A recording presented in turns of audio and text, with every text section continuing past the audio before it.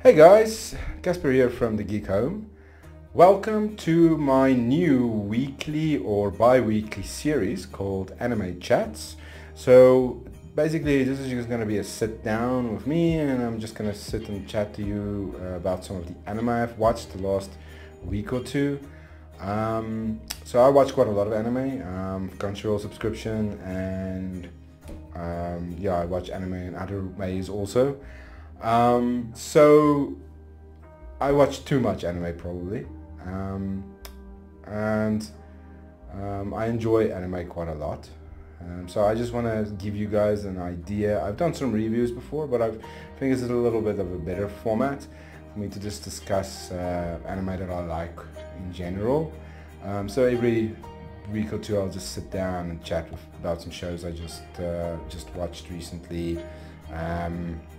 And then also maybe some shows that are coming up or whatever I want to actually watch. So yeah, I am not going to be talking about Solo Leveling because I haven't watched it yet. A lot of people have been watching that. I know it's been a big hype thing recently, but I haven't gone around to it yet. Even though I know Solo Leveling is a anime on Crunchyroll based off a manhwa, which is a Korean manga, well, effectively the word for like a Korean type manga. It's not like a webtoon stuff. Tower of God, for example, is sort of the same thing. Haven't gone around yet watching it yet. Looks interesting. I'm not the biggest fan of the sort of online gaming type anime stuff, but I will get around to watching it. Looks interesting. I also haven't watched Frieren yet. It is now the #1 rated anime. I think it is. If Fullmetal Alchemist Brotherhood hasn't come back through the whole campaign to get it back on top again, but it is the #1 rated anime. I haven't watched it yet, just basically because I'm waiting for it just to be a bit further along in its run. It's one of those shows which I'll probably want to sort of binge in a little way. I'm not a big binging type of watcher, but certain shows I find are better to watch that way, and Frieren seems like one of those shows because it seems to start off quite slow and take more time with its stuff. So yeah, generally it's better to watch it that way. I enjoyed watching it more that way. But yeah, so what I have watched in the last week is a little bit of a more of an unknown show. It's called, well, I don't know how unknown it is, but I haven't heard anybody talking about it. It's called Crown Prince's Guide to Raising His Nation Out of Debt. I just randomly clicked on this on Crunchyroll. I think it might have been one of my recommends, and it surprised me by being really good. It's quite a light-hearted anime. It sort of has a lot of similarities to an isekai, but it's not an isekai, which I find beneficial because I think there's way too many isekais. But yeah, it sort of has similarities to that. It's basically about this prince whose father falls ill, and then he needs to take charge of the kingdom and run the kingdom now. And he's really intelligent, but he also doesn't really want to be in charge. So he's sort of trying to figure out a way to sell off his kingdom for as much money as possible in a way. He's not a bad guy or anything, but he just doesn't want all that responsibility. But he also coincidentally ends up doing really good moves, making the kingdom stronger and stronger and stronger and more powerful. So it's actually really interesting. It has battles in it. It's not really like magic based or anything. So it doesn't have any like intense sort of battling systems between characters or anything, but it's more like a political anime. But it's not a heavy political anime. It doesn't like go into heavy. It stays a bit more on the lighter side. The characters are fun. It's not like a depressing type anime like something like Attack on Titan or anything like that. But I really enjoyed watching it. I think I started watching it on like Friday or Saturday, and I finished watching all 12 episodes quite quickly. And it came out in 2023, and hopefully we'll be getting another season of it. Who knows? I haven't actually checked. Maybe, hopefully there will be.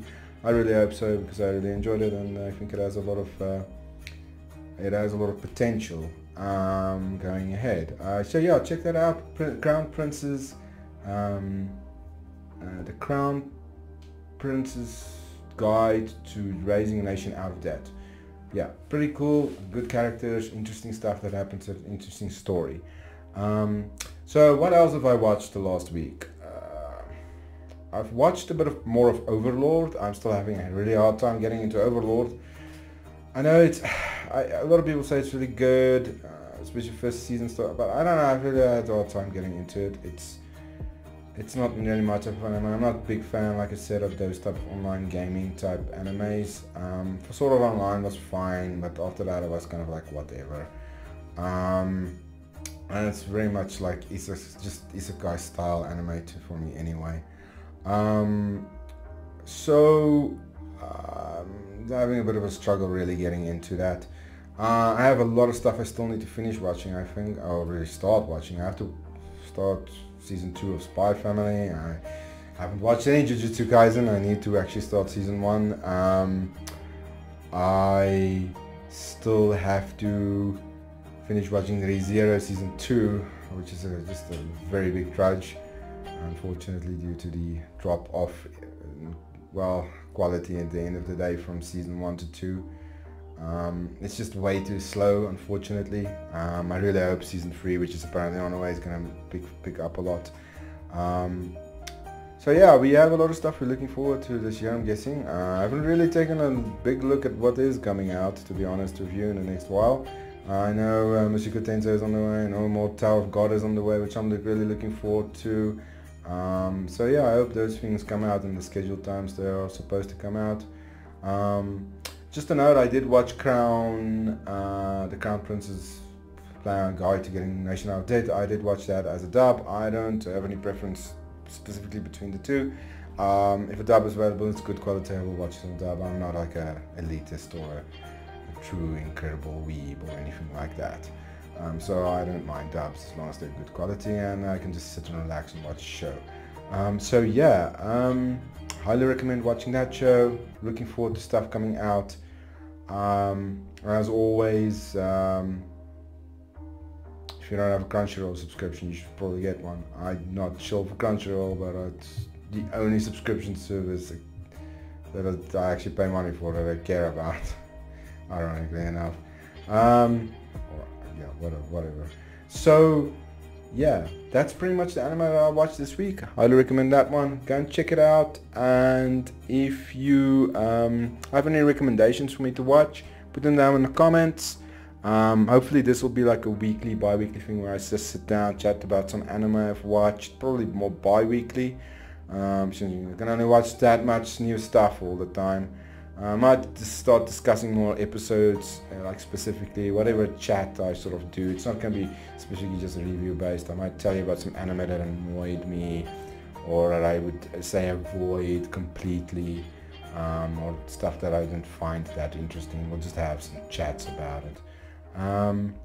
So yeah, looking forward to that. And yeah, so check out our store also with the Geek Home in Pretoria.